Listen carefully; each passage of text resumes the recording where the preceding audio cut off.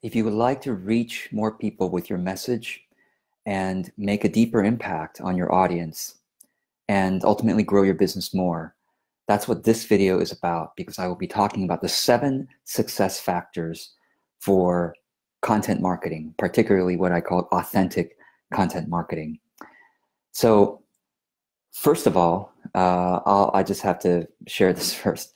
I was supposed to go live on this video half an hour ago, but my wife was using my home office for meeting with a client, and we try to share this office sometimes. It's usually mine, but then today she had a special client appointment, and I let her use this.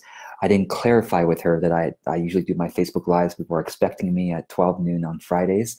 I didn't clarify that, so she went long and didn't realize it. And now she feels bad, and I feel bad because I feel like I let you down.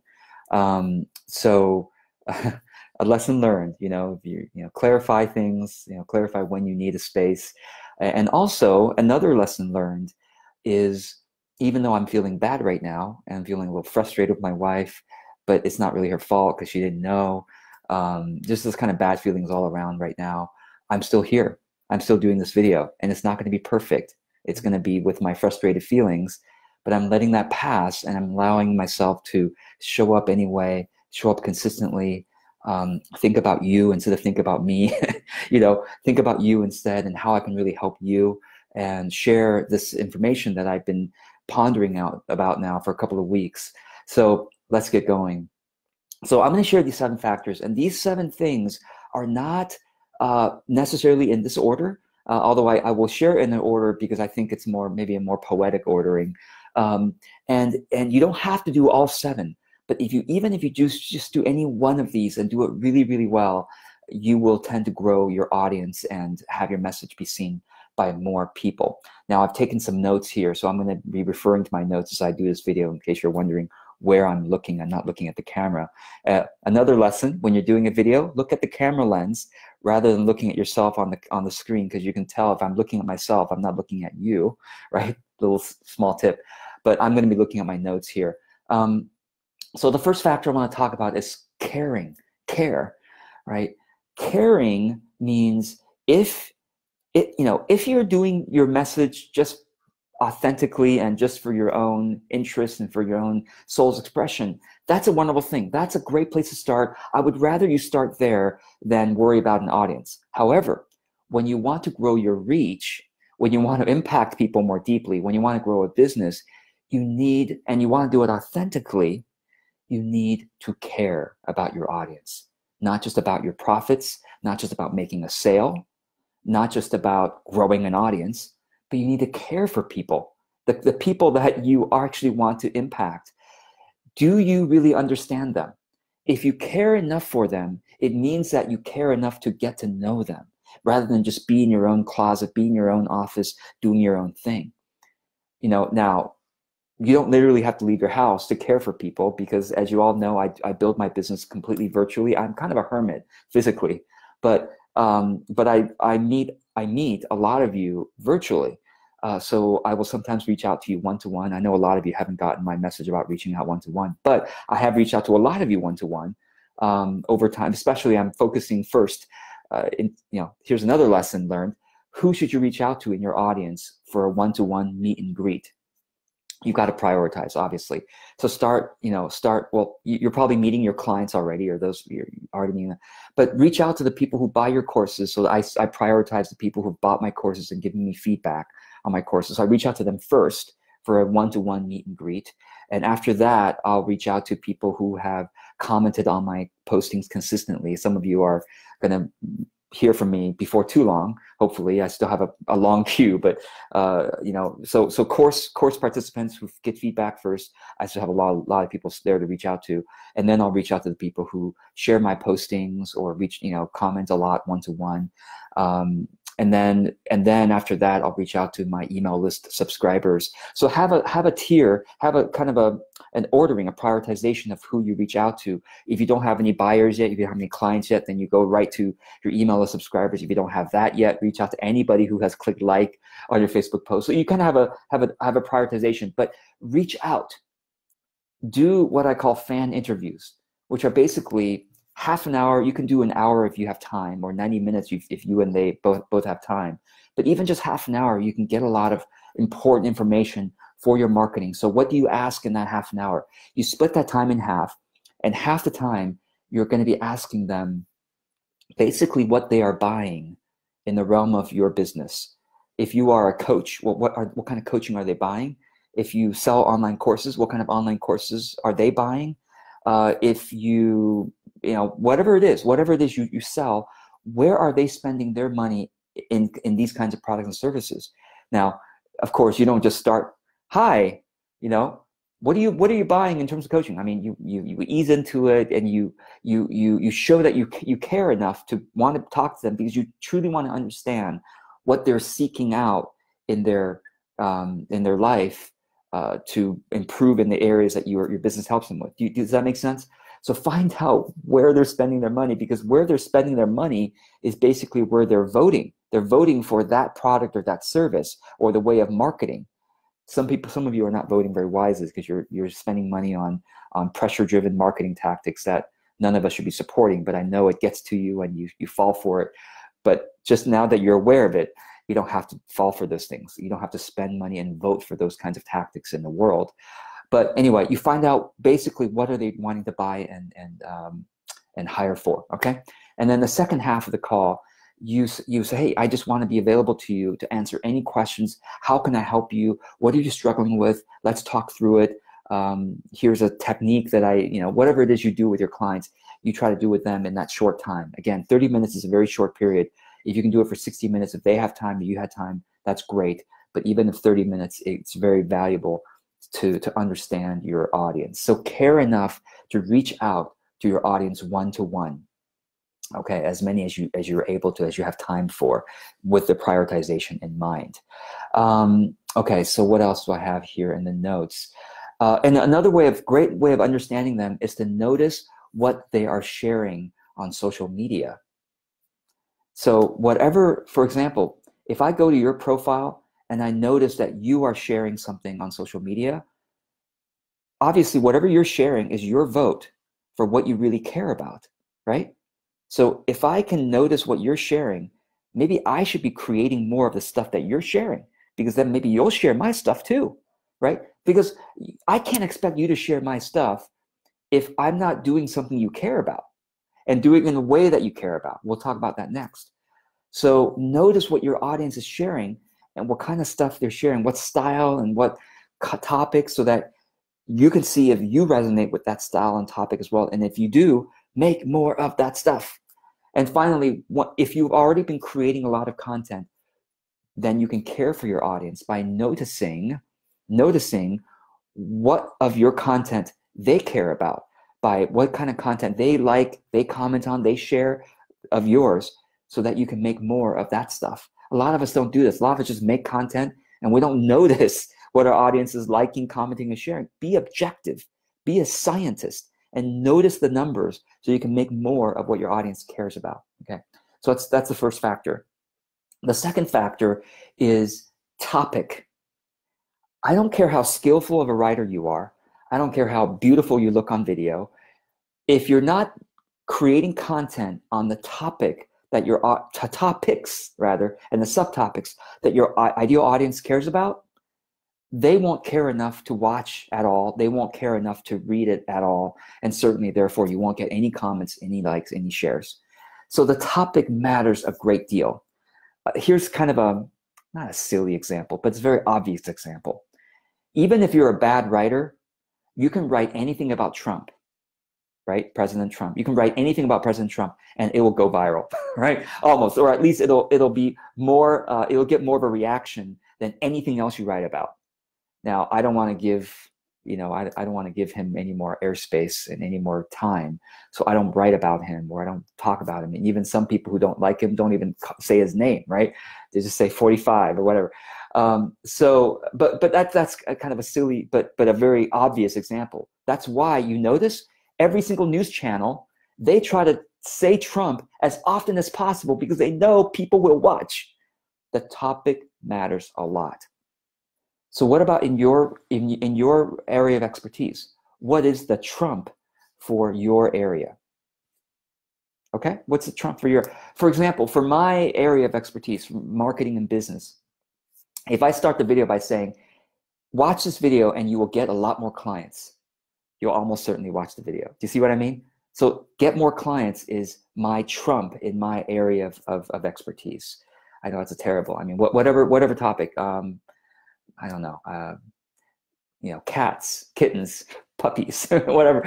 But what is your puppies or what is your kittens in your area of expertise? And you please comment below and let's get some examples going. So think about your area and the thing you talk about that people will almost certainly like, even if you're a bad writer, even if you're a bad video producer, let us know what that is, okay? And let me know, have you heard me, what are my topics that you just can't help but watch, you can't help but read? So tell me, what do you think are my trump topics? Or what are my puppies and kittens?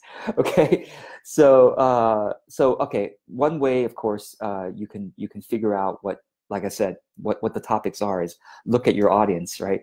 Look at what they're sharing on social media, and what of all the things they share, list them out, and what of those things are relevant to your area of expertise? Well, do more of that stuff.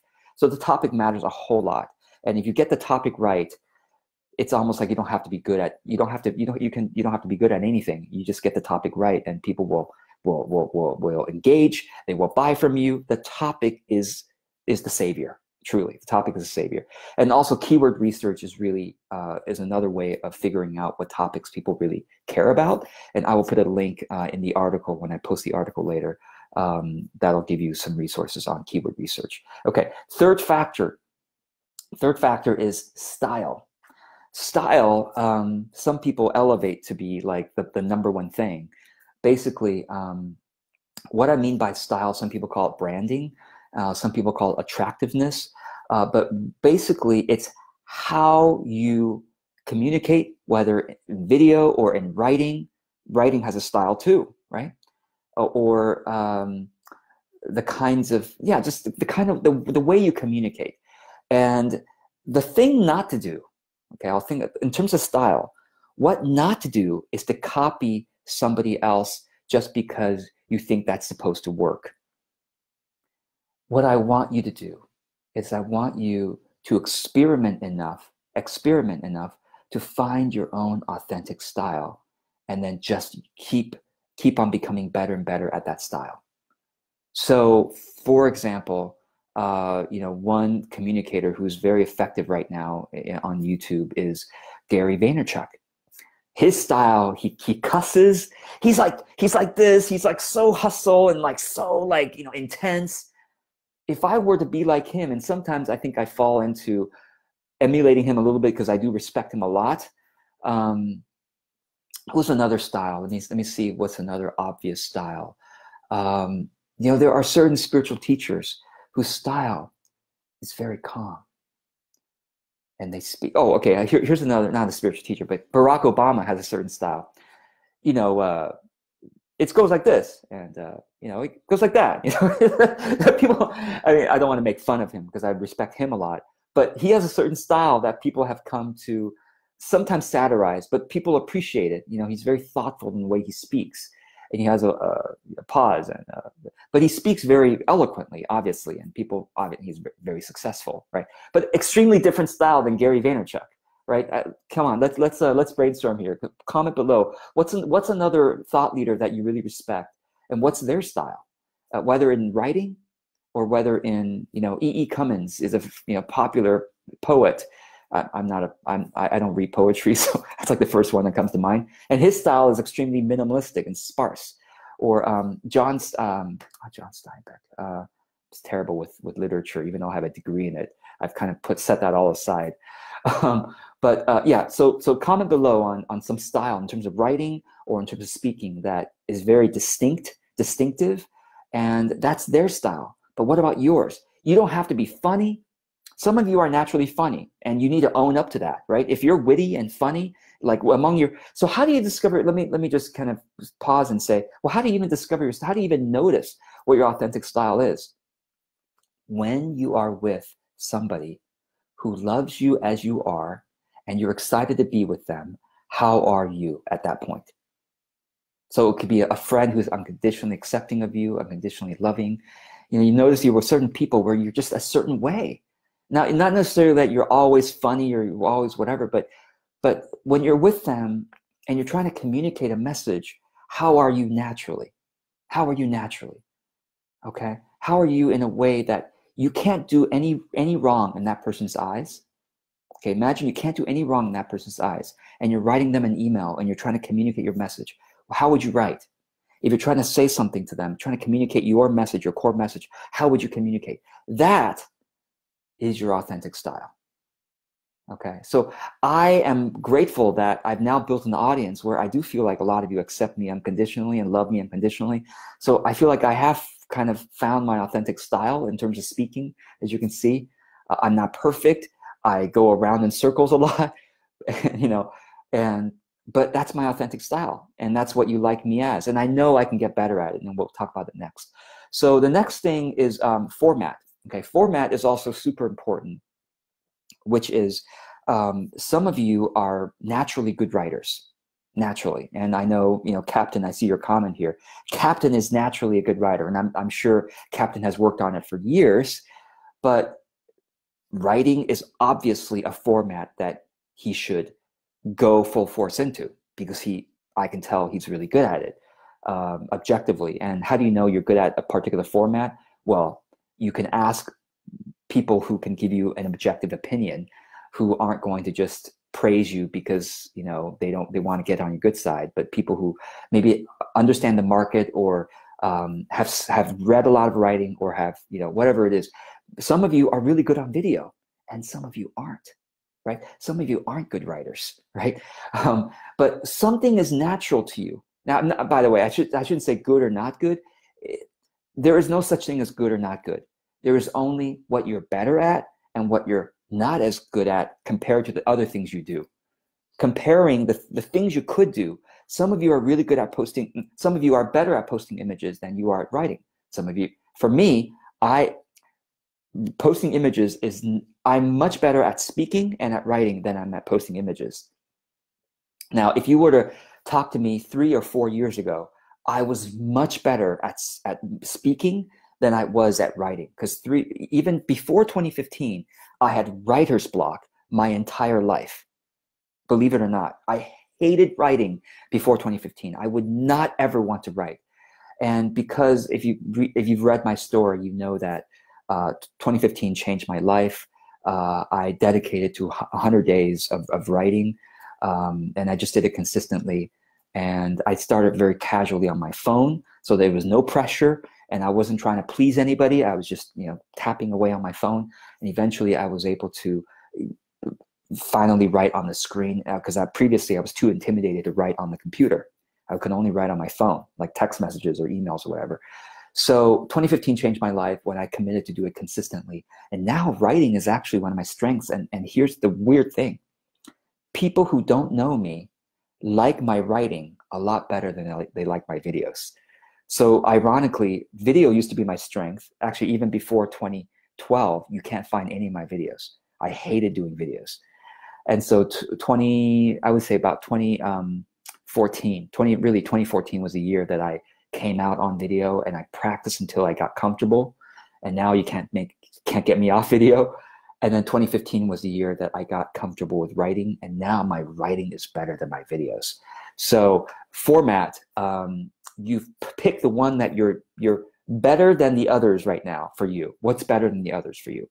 Start with that one, get strong in that one, and then you may want to add another format and become strong at that as well. But you know, the growth mindset says that you can be strong at anything you want to be, that you dedicate yourself consistently to. You can be better at it.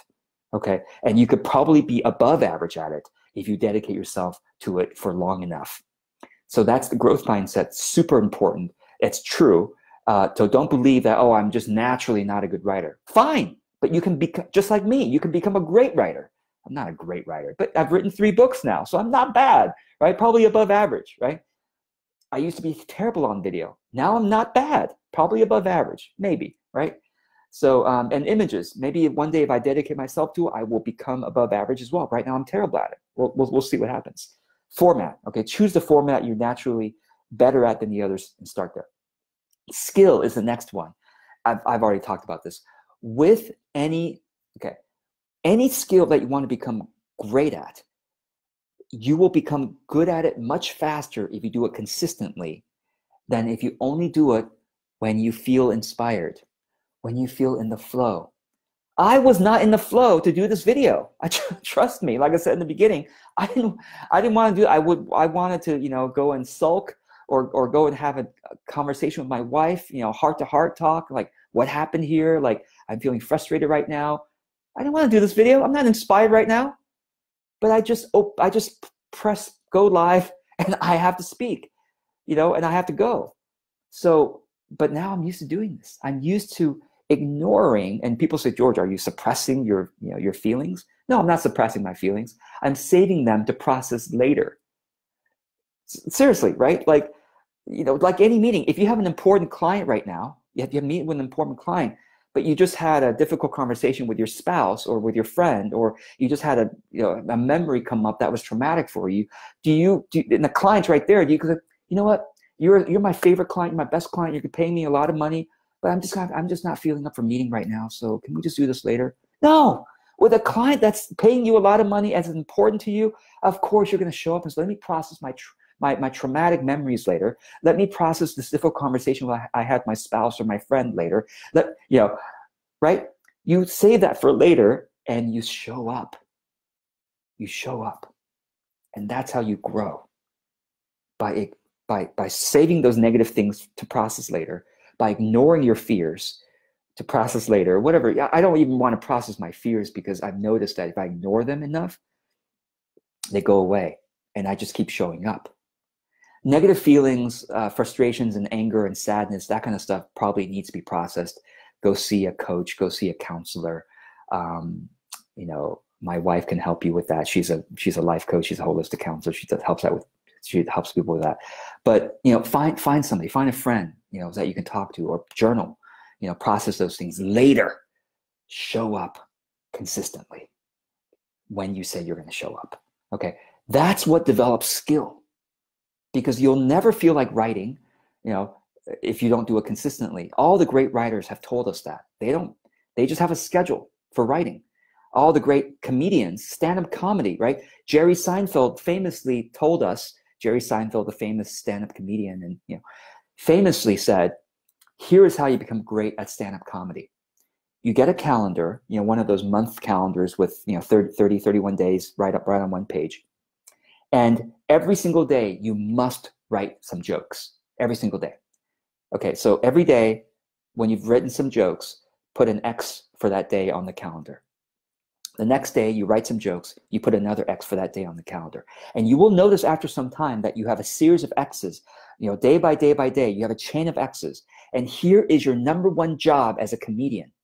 Never let that chain die. You keep that chain going forever.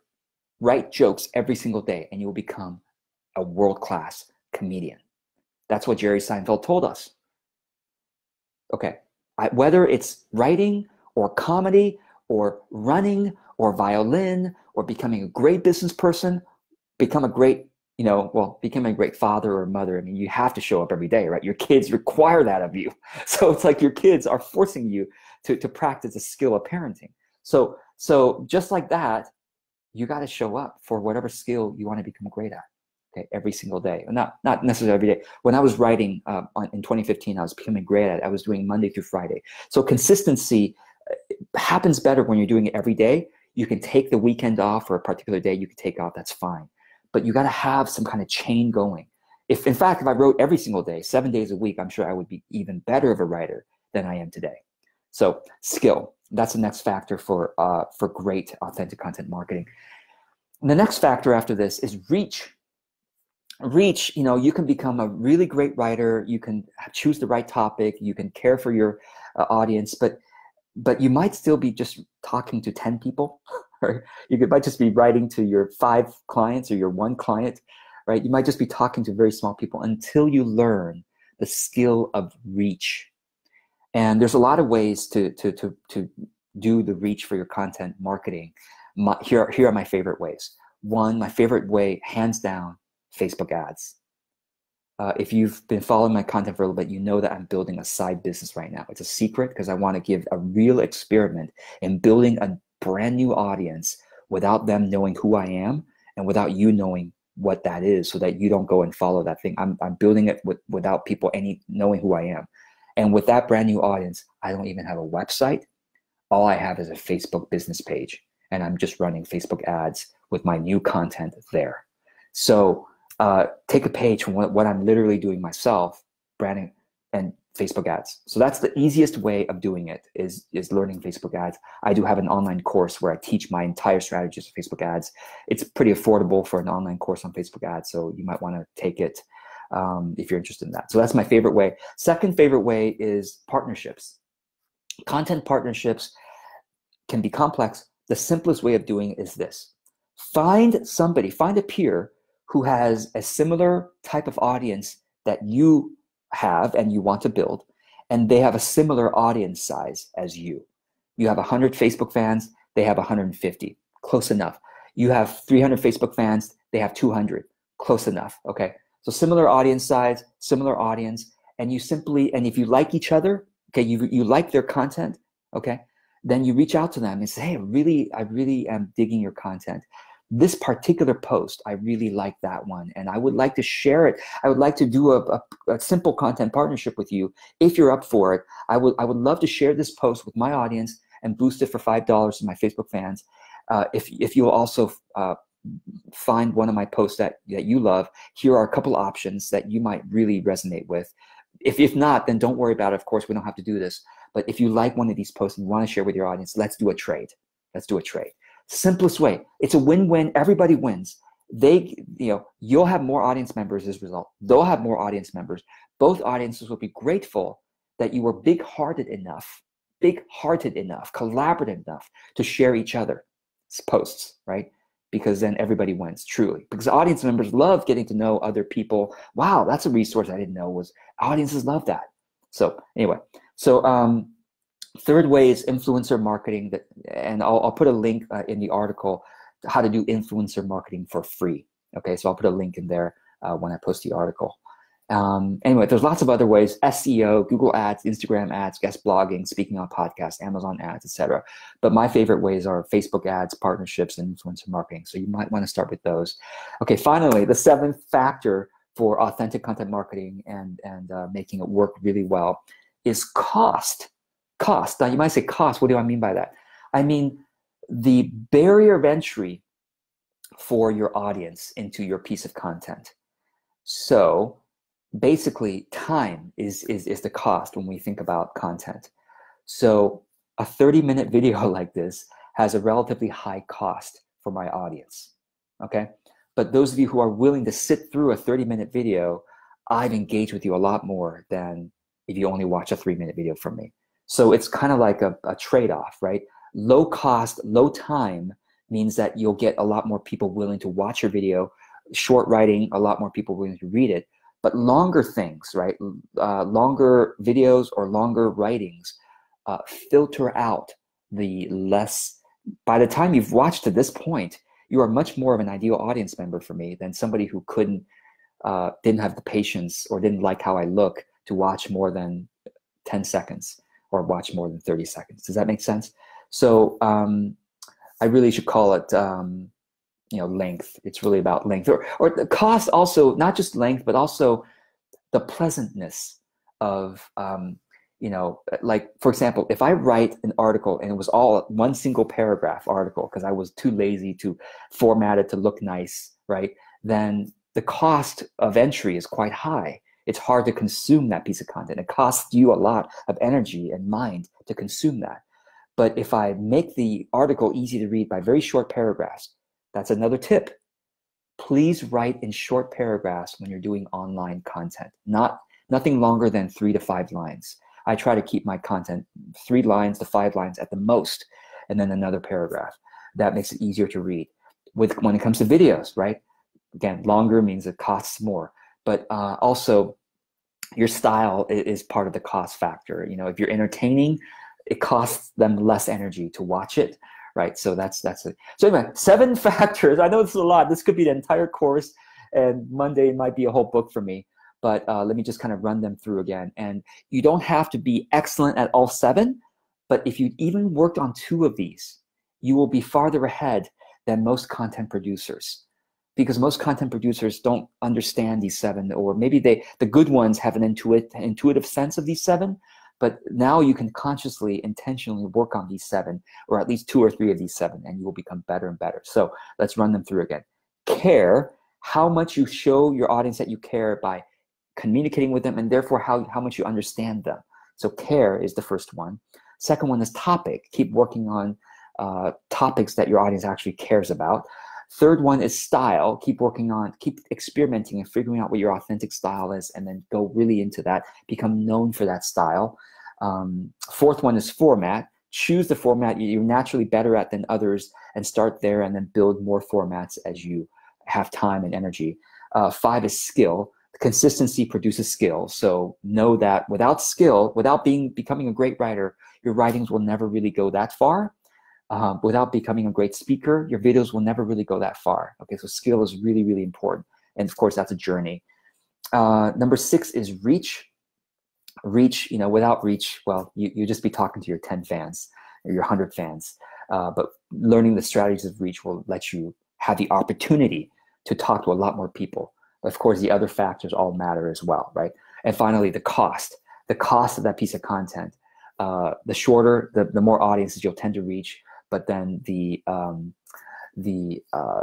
less ideal they tend to be. And the greater the cost, the more ideal they tend to be, and the fewer people you'll reach, but the more ideal they tend to be. Okay, so anyway, that's a lot to consume. High cost piece of content. Thank you for sticking through with me. I hope this was valuable. And I want to thank those who were able to join me live here. I see Gudrun and Ross, Cheryl, Hilal, Ian, thanks for showing up and being here. Captain, thank you for your comment there. And yeah, so yeah, Gudrun says, it looks so easy. But yeah, with skill comes the appearance of ease. Okay, so that's what happens when you keep practicing. It starts to look easy. Alex, my friend Alex, is here as well, so thanks, Alex. So anyway, blessings to you.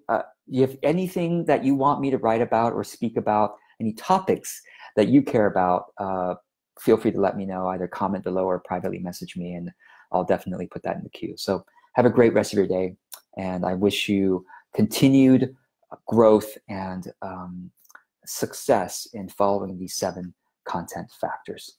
Be well.